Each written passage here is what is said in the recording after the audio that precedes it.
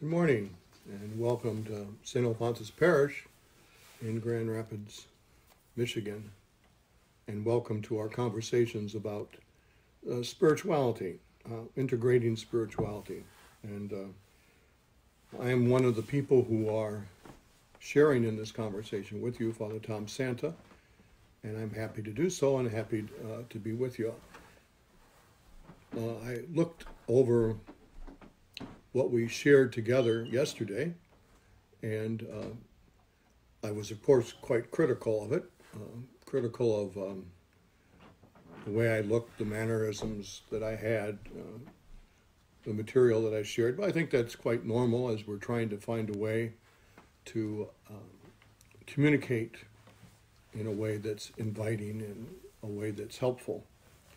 I know for myself, the reason I want to be with you and engage in this conversation is because I consider it to be a pastoral moment, a moment that we can use to our advantage during this time when everyone is paused, when their normal routines are disrupted. Frankly, when you have time on your hands that you probably haven't had on your hands in a long time. So this is an opportunity to use some of that time in a productive way. It's also because I truly, truly enjoy being in a conversation with people about spirituality. Because spirituality, as I said yesterday, is integral. And that's why we use the word integrative. It's integral to who we are as human beings. We are, as Teilhard de Chardin reminded us, spiritual beings who have human experiences. So that's a powerful statement to be able to say that within our human experience, within who we are, that we can discover something that is holy, holy with an H and holy with a WH, that's integrative, that's healthy, that heals, that gives life.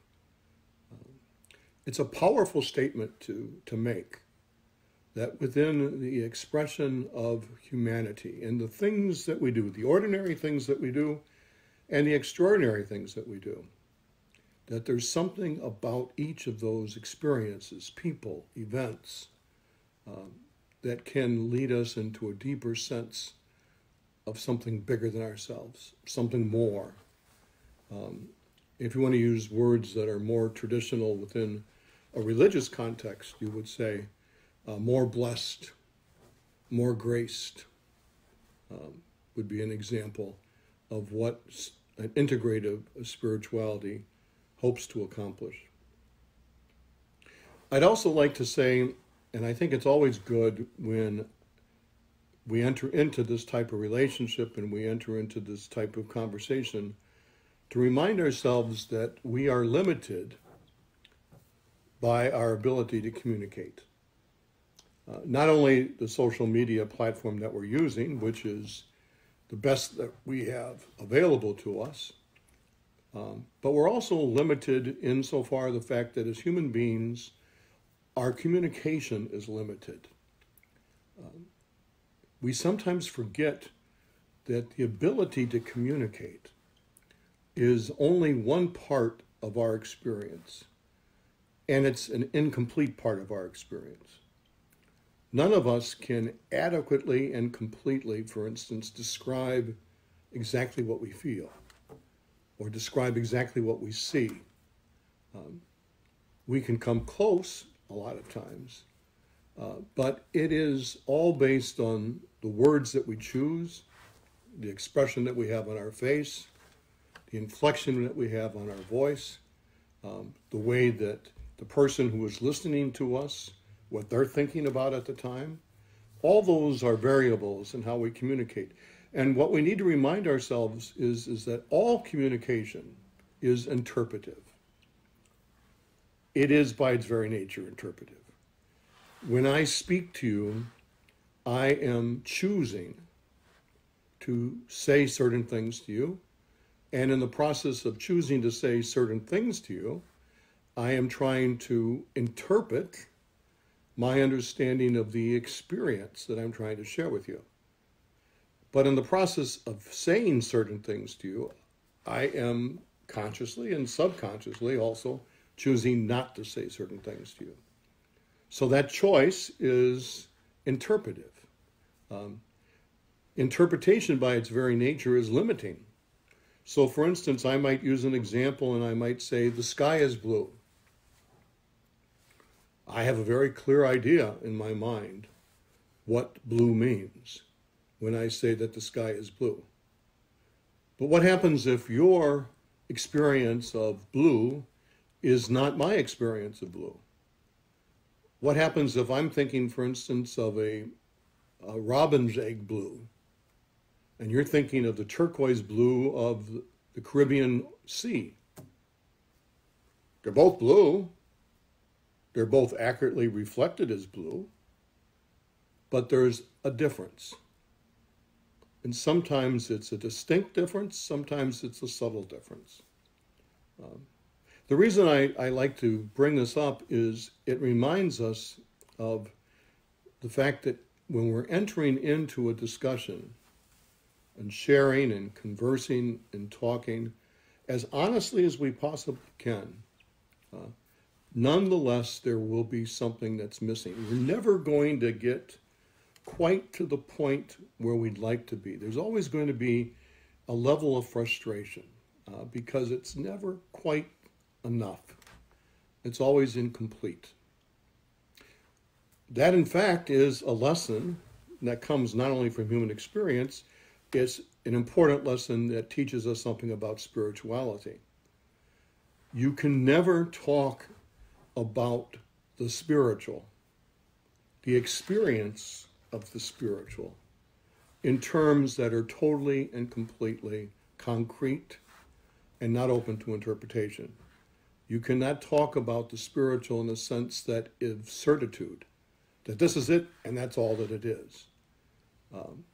And when you're talking about spirituality, it's best to understand that and to accept that, and not to see it as an obstacle, but to see it as part of who we are. That's why in spirituality we use tools that are more helpful for us, because they provide a more accurate interpretation, if you will.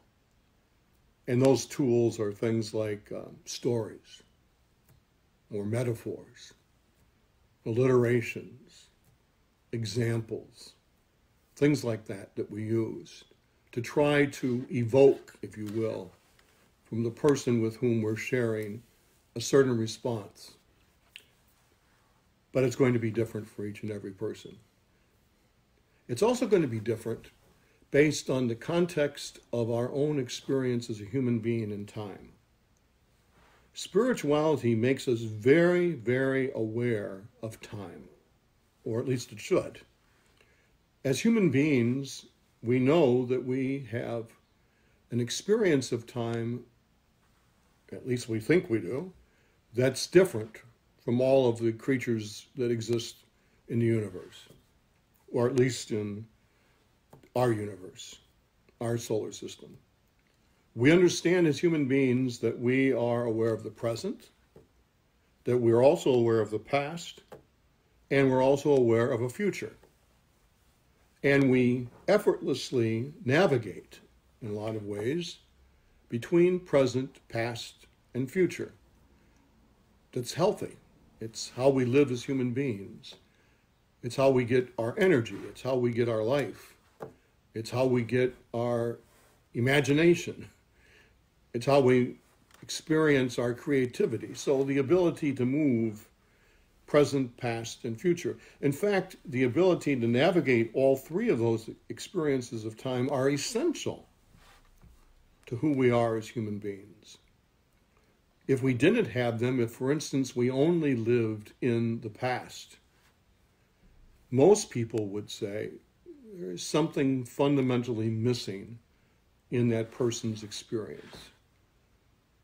And so the same goes true for the present or the future. There has to be an integration of the three components of time.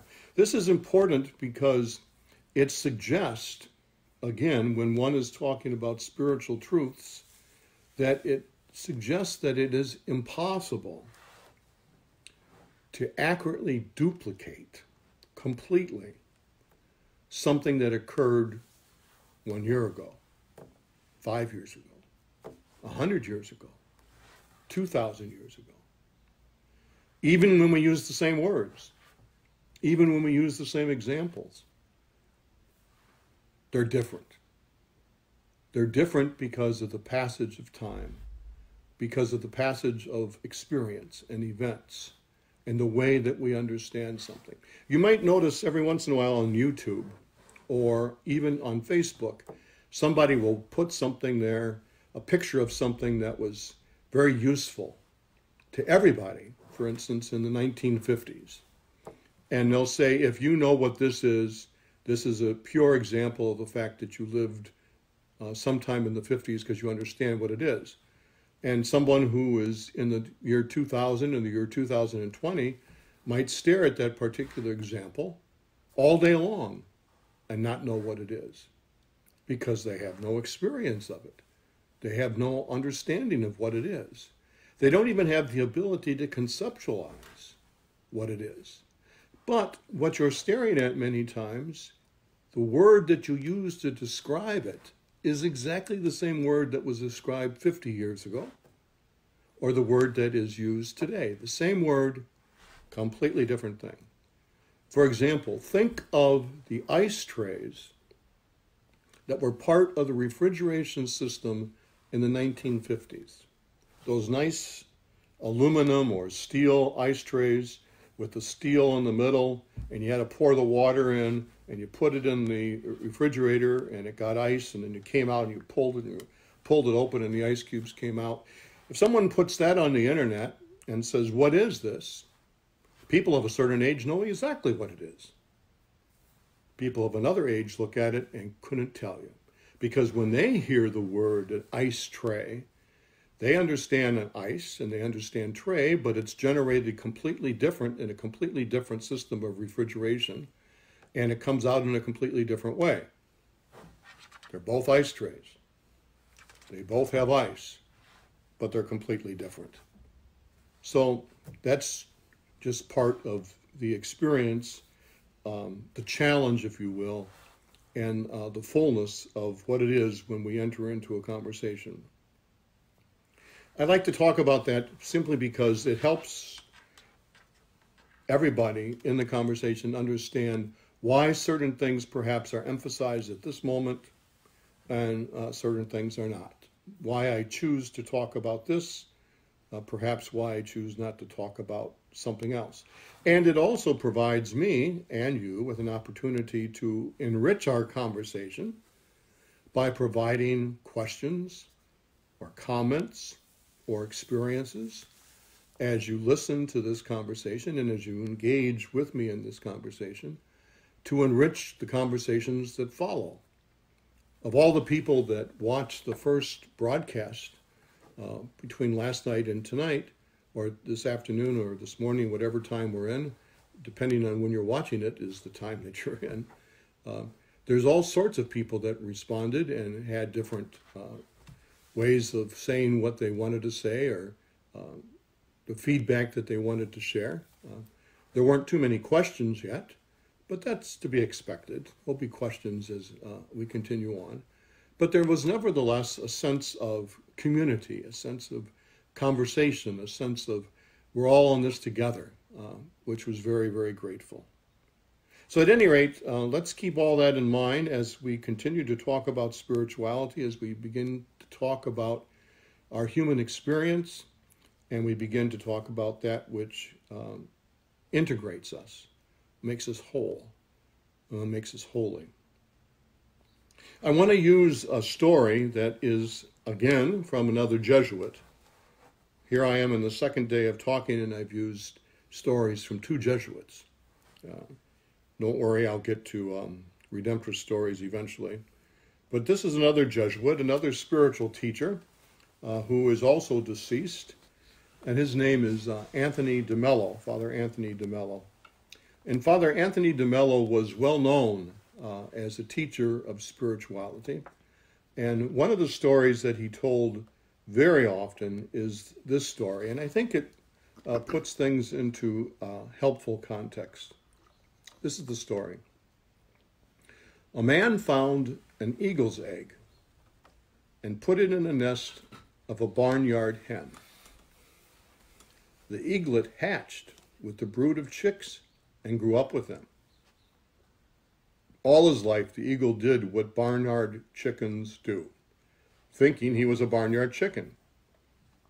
He scratched the earth for worms and insects. He clucked and cackled, and he would thrash his wings and fly a few feet into the air. Years passed, and the eagle grew very old. One day, he saw a magnificent bird above him in the cloudless sky. It glided in graceful majesty among the powerful wind currents, with scarcely a beat of its strong golden wings. The old eagle looked up in awe and asked, "Who's that?" "That's the eagle, the king of birds," said his neighbor. "He belongs to the sky. We belong to the earth. We're chickens." So the eagle lived and died a chicken, for that's what he thought he was.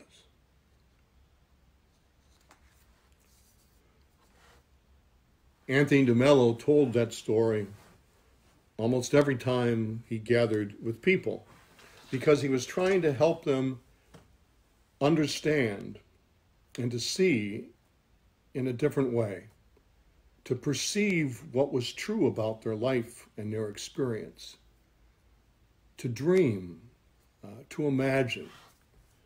And they weren't able to do that unless they understood who they truly were, unless they were able to accept the fact that they were not, using the story, chickens, but rather eagles. And there's a whole different way of living. It's not to say the chickens are bad or the eagles are superior. It's not to say that at all, or even to suggest that. What the story suggests is that you are best when you are who you are, not when you're something that you're not.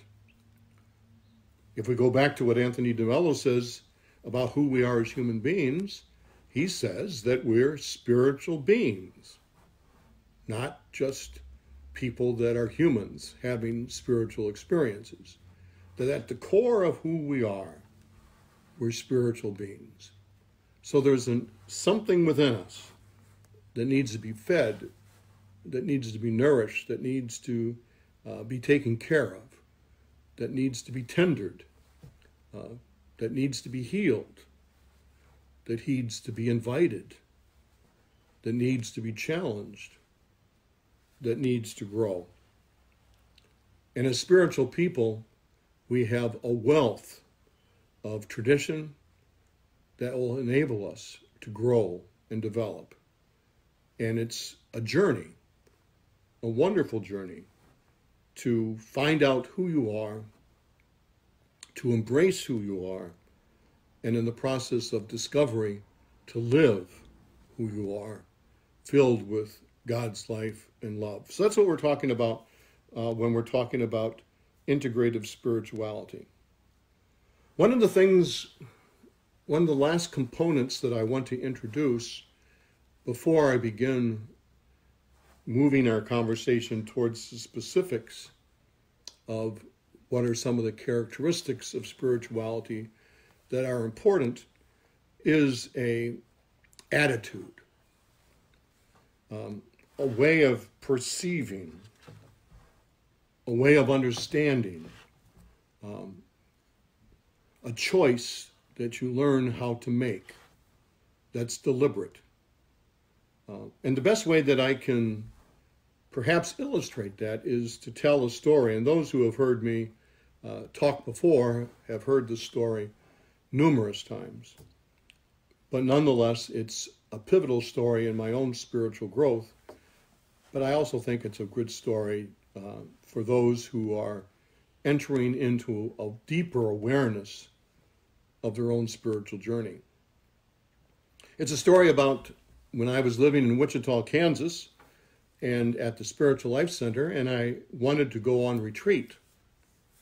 And I wanted to get away from giving retreats and actually have a retreat myself, just to be quiet and to try to learn something and try to reset my direction, if you will. And in those days, the Redemptorists also had a retreat house in Amarillo, Texas. And at their retreat house in Amarillo, Texas, was a place where Father Pat Hawk lived, who, as I've referenced before, was one of my important teachers in my life.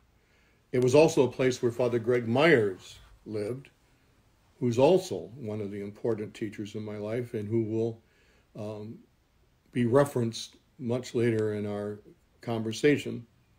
But in this particular story, I called Father Hawk up and I asked him if I could come down and make a retreat with him. The drive from Wichita to Amarillo is about 6.5 hours. It's not the most beautiful drive in the world. It goes through the southern part of Kansas, hits Oklahoma. You get to Oklahoma City, turn west, and go about 200 miles through the panhandle of Texas, and then you hit Amarillo. If you've ever been in Amarillo, Amarillo's on Highway 44. It's just 15 miles of what looks like strip malls and shops and places to eat. But there's a city there of a couple 100,000, 300,000 people, I believe.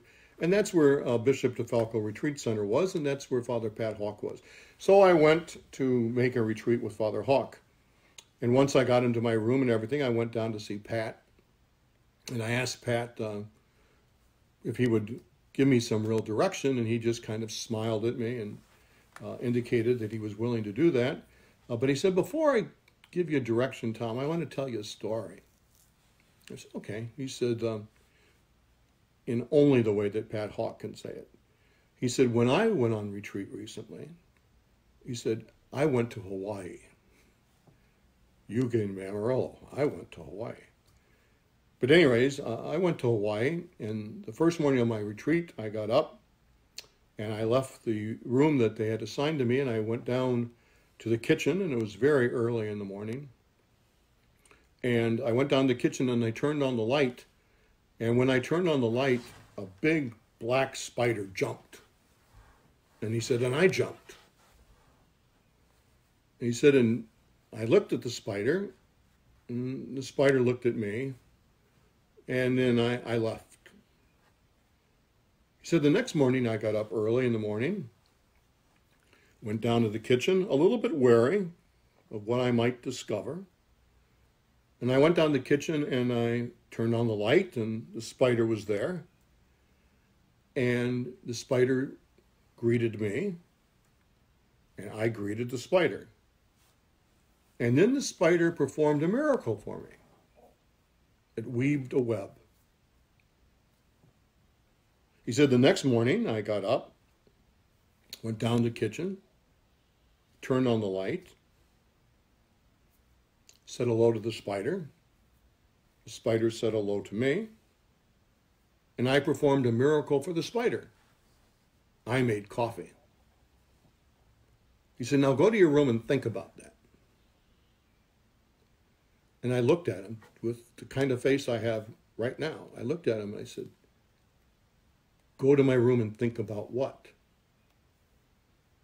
Just what I told you.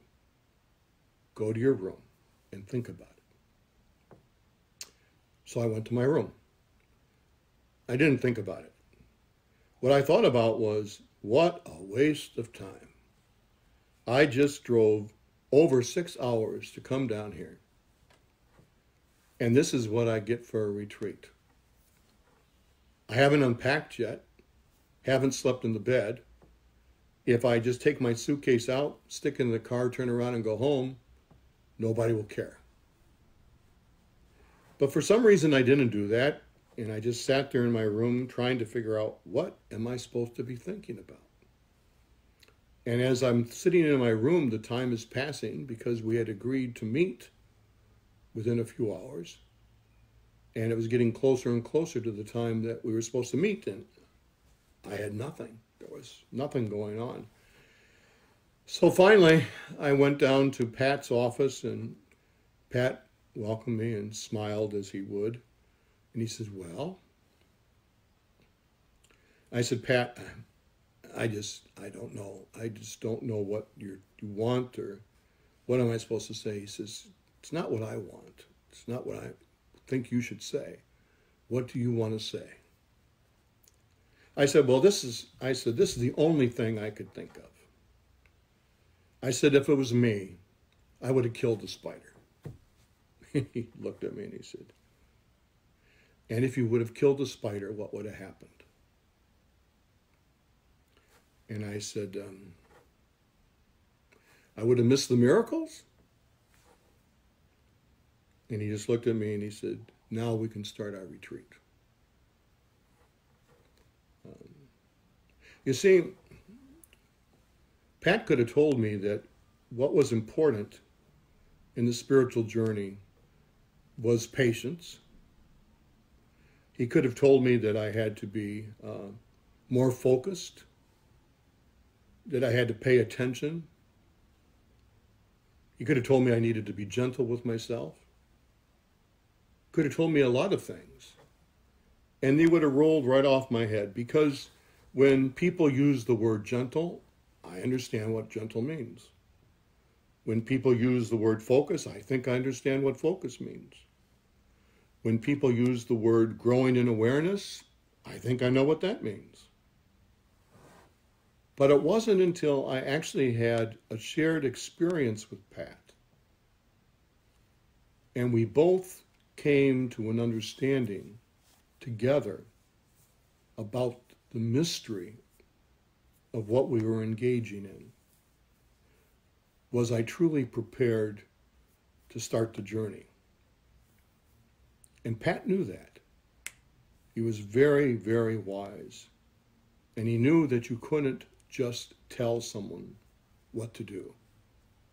They needed to experience it for themselves, no matter how stupid it might seem.